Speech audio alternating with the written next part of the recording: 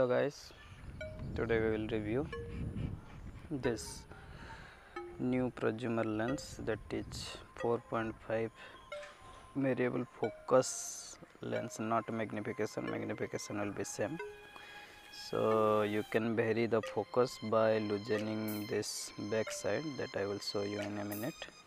So this is 4.5, that is same as the previous old 4.5 macro lens, but in this case there is one extra feature, that you remove this back whole total body and you can adjust the focus. So let me remove this top cap.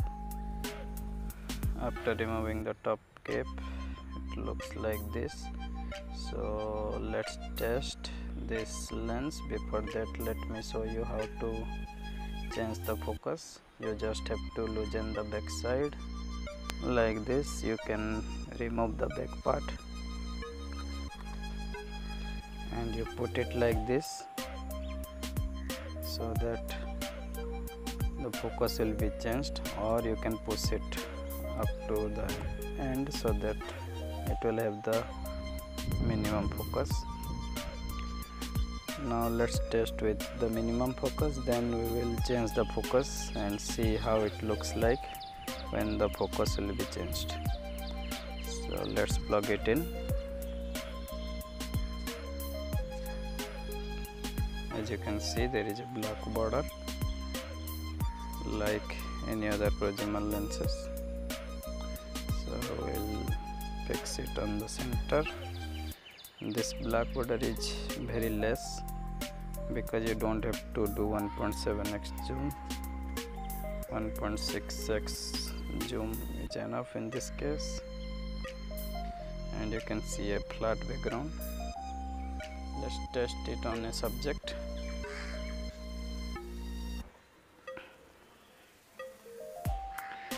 The focusing distance is 5 cm or 4 cm. You can see a flat background. It is sharp as hell. Very nice lens. As we already know, these Prosumer lenses are made from DSLR lenses, DSLR or point and shoot cameras. So they have the best quality glass. So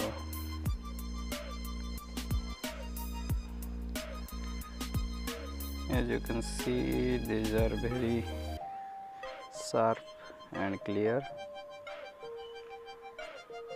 You can see very flat background. If you want to see if there is any bokeh, let's test that. You can see little bit circular bokeh from this lens as well.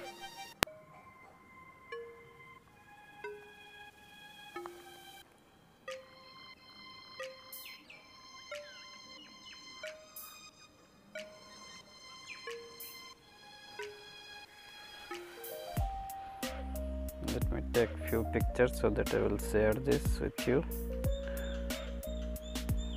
on Facebook page of Pixel India and on my own Facebook page, Lucrative Photography. Don't forget to like those pages so that you can see all the sample shots. Just search on Facebook Pixel India or Lucrative Photography.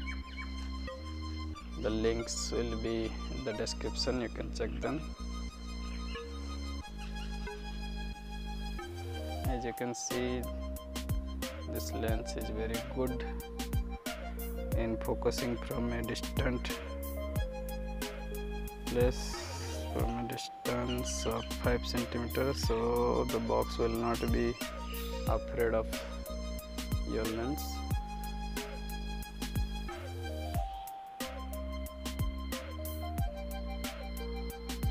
I am currently shooting in automatic mode. I am not using any manual mode or manual focusing. There is very less number of box here, only flower is there. Let me see if I can get anything else.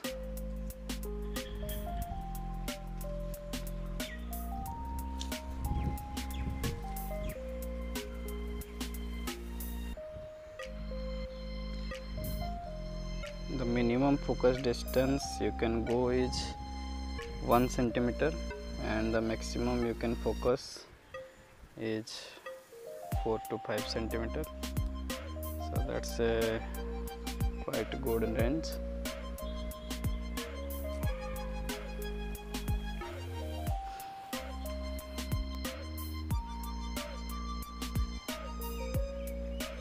You can see how sharp it is.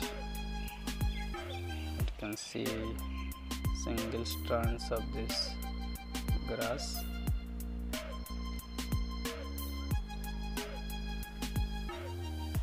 And the background is flat.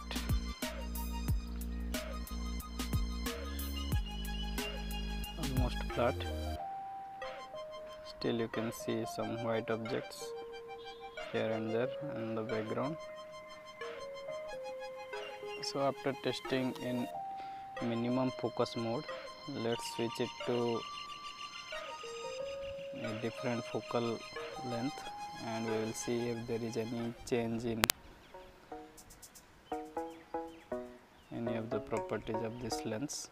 So I am keeping it like this. This is not the maximum focus, but I have changed the focus by dragging this part outside a little bit. Now we will plug the lens again. You have to be careful that back part will come out, so check with that.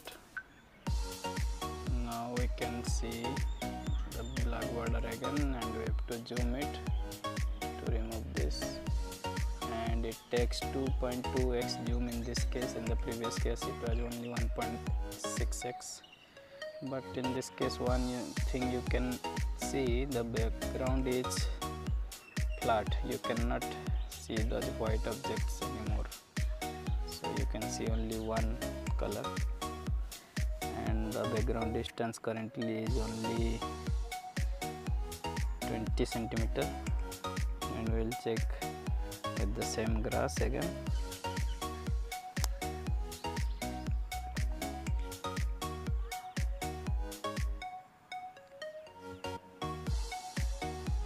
The distance, focus distance is same, 4.5 centimeter or 4 centimeter.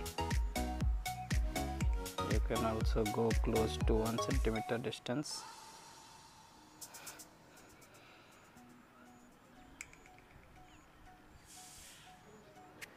So in both mode you will get two different types of background. In lowest focus mode you will get less flat background. In different high focal length mode you will get a flat background. So this is very good.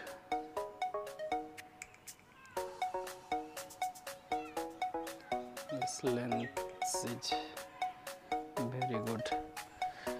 So let's go to the sunflower again and try to shoot 2-3 more images.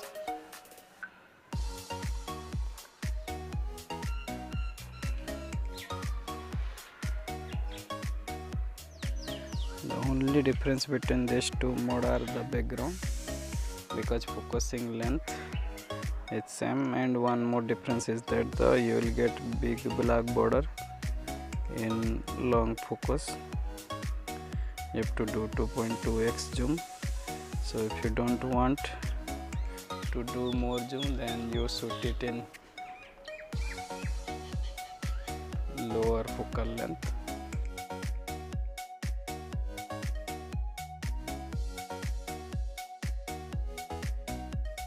Now with this lens we'll zoom out a little bit.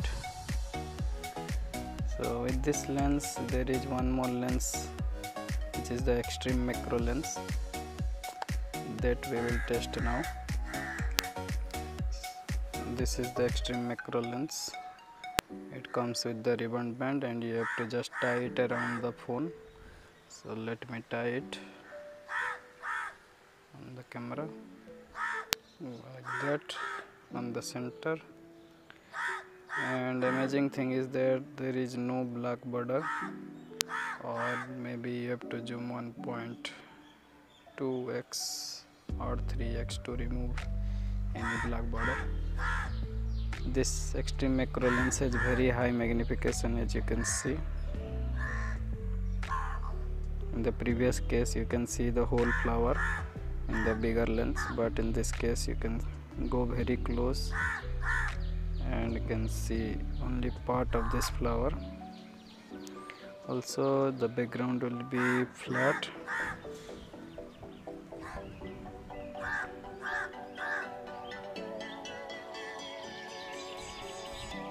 This is the extreme macro lens. You can see very closely very tiny objects. These objects are not even seen by the bigger macro lens. The distance is almost 1 centimeter. Very high magnification.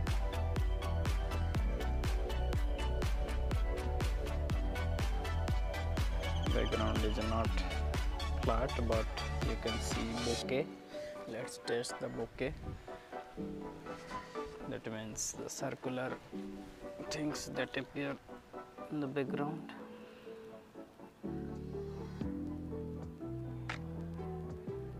You can see little bit circular backgrounds. I don't have big trees here, otherwise I can test this. So that is your extreme macro lens.